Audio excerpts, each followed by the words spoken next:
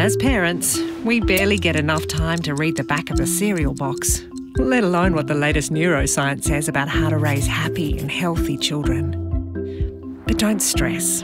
Chances are you're already doing more for your child's brain development than you realise. It's easy to tie yourself in knots thinking you're not doing enough, but young children are actually very resilient, and some challenges and disappointments are normal. So stop worrying about what you're doing wrong and instead celebrate everything you're doing right. Our brains are built over time, so every new experience, every conversation, every play date helps to build its architecture. In daily life, that means lots of chatting, play, and active attention is doing more than you think. Both brain architecture and abilities are built from the bottom up, so developing simple circuits and skills now provides the scaffolding for more advanced circuits and skills over time.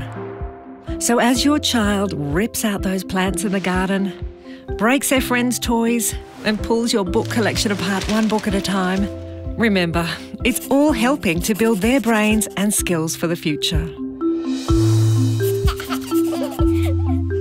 90% of a child's brain development occurs before they even walk into a classroom. Very young children thrive when they get plenty of sleep, healthy food, and live in a safe place with happy adults. When they engage in two-way conversations every day with attentive people who love them. When they're read to every day. When they have plenty of time to play with children of a similar age. And when they attend at least 2 years of quality early learning before they start school.